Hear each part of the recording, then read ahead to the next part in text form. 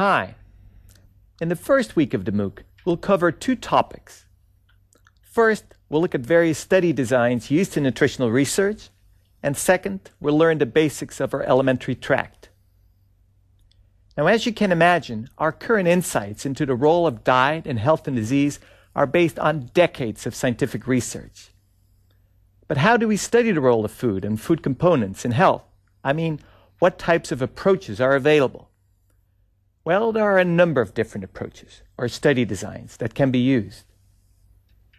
In this week, you will learn about the major research designs common in nutritional research.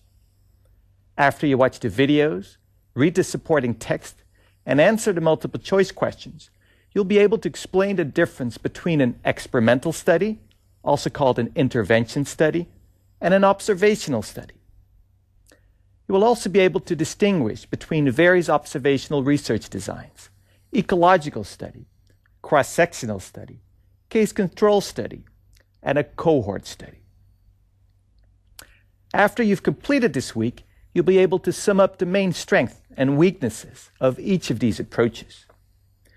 You will become aware that not all research findings carry the same amount of weight, and that whether a study is considered important or influential mostly depends on the quality of the research design.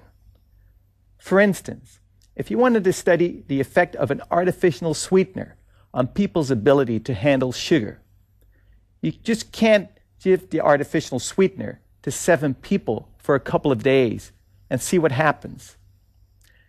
You will learn that you need a control group of subjects that get the dummy treatment, also called placebo.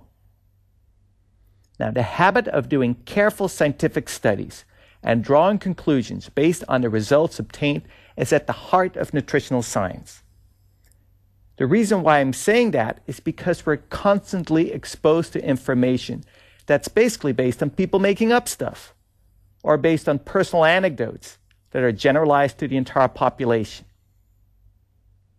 Now, in the second part of the week, you'll get introduced into the alimentary tract, or GI tract. Now, the alimentary tract is the port of entry of food into our body, so it's important that you know how it functions. You'll watch animations showing the structure and function of the alimentary tract, and it also shows what happens to our food after consumption. In summary, in this week, you'll become familiar with the main research designs used in nutritional science, and in the second part, you will learn about our alimentary tract.